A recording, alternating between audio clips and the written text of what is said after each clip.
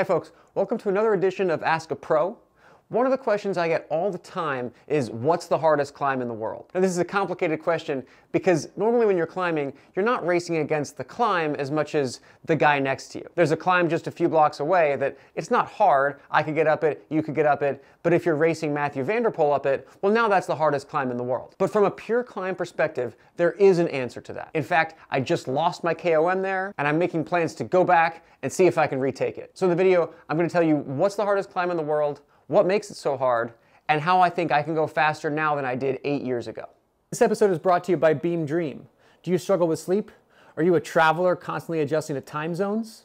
Maybe you have anxiety because you have KOMs all over the world, so there's literally people 24 hours a day around the globe trying to unseat you. Beam Dream is a tasty before bed drink. I like to mix it with milk. Dream has high quality sleep ingredients like melatonin, magnesium, L-theanine. This is the cinnamon cocoa flavor. I also like the sea salt caramel. That'll help you fall asleep, stay asleep, and you won't be groggy the next day. In a clinical study, 93% of participants reported a better night's sleep. I like to have this before bed. My Whoop score will be happy. One of my goals this year was to reduce caffeine intake, so this helps me sleep a little bit better, wake up more energized, and not need that caffeine jolt throughout the day.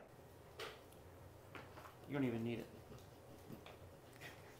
So to tell this story, I've got to take you back in time a little bit. It's 2016, I'm 30 years old, and I've just been shit out of the world tour. I announced my retirement, I wrote my really sad book, and I'm ready to start an office job at a sports agency in Los Angeles. When I announced my retirement, I took 2 months off the bike, got way out of shape, and then I got back on and started playing around on Strava for the first time. I had no ambitions for that weird shit to turn into a job. So around November, a mutual friend reached out and connected me to Kevin Systrom. He was the Instagram founder, got into riding bikes, and we just kind of went for a ride around LA and got to know each other a bit. Turned out he was planning a trip to the big island of Hawaii for New Year's Eve, and so was my family. Kevin had set this goal to climb Mauna Kea, and he'd been training for it all year. I'd never heard of it, but when he told me about it, and I was gonna be there anyway, I thought, sure, I'll go up that with you, I'll go for that. And it turned out to be the coolest ride of my entire life. I've done all kinds of fucked up, wild training rides. This is the one that I think of every day. So it was New Year's Eve 2016, technically my last day as a pro. I had no idea what I was doing with the rest of my life.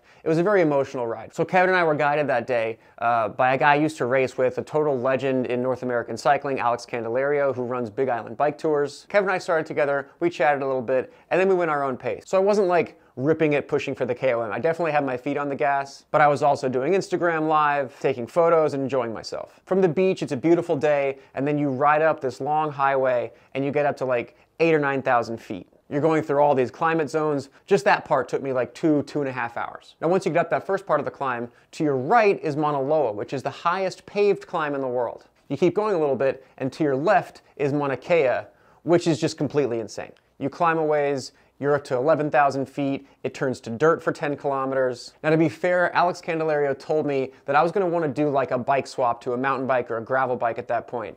And I was kinda like, fuck off Cando, I'm world tour, I don't need that shit. I had 28C tires and a 28 tooth cassette, so fast forward to me shouldering my bike for miles up this kind of loose, ashy sand. It's a volcano, what do you want? You get through that, and now you're at like 13,000 something, and the last bit is paved, but it's insanely steep. I think at the time, only like 40 people had actually completed that ride on Strava. I got the KOM by 2 hours. It was a real nail biter. Then I went back down and found Kevin and encouraged him as he finished the damn thing. At the top, we had some high fives. We were both completely fucked. There was some pizza in the van. I finished this ride, and my main thought was like, all the talk about cycling, all the cycling fans, all the people who are interested, it's all very clustered in like, 5 countries on 1 continent. And there's just so much to share, so much cool shit to do that has nothing to do with bike racing. Mauna Kea totally opened my eyes to the potential of having a YouTube channel, of having sponsors, of having stories to share. So I didn't have a YouTube channel then, I didn't have a camera really at the time, but everything that you've seen on my channel has a little bit of Mauna Kea in it. And I always told myself I was gonna come back, and my last video for Worst Retirement Ever, when I'm retiring from retirement, my last video would have to close the chapter, and I would do an awesome video on Mauna Kea. I figured it's not going anywhere. Now when I said this would be my last episode, I did not think Worst Retirement Ever was gonna go on for 8 years. But then over Christmas, I got the dreaded uh-oh email from Strava, where my friend Larry Warbass had taken my KOM. Now I'm sure Larry was treating this ride about the same way I was in 2016. He had some Instagram video of it. He was enjoying himself. He was going on the exploration.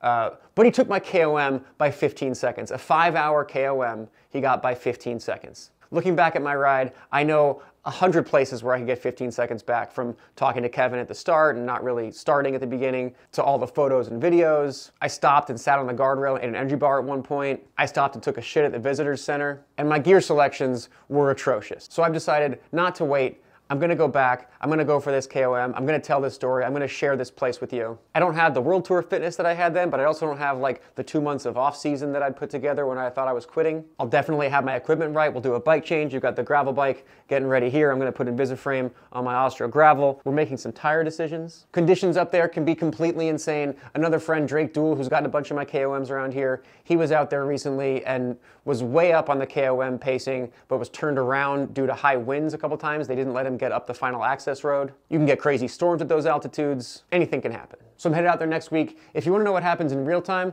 keep an eye on my Strava. I'll put my link down there. Mauna Kea deserves a really good video, so I'm not going to rush it, but I'll get that up here as fast as I can. All right, wish me luck. Mahalo.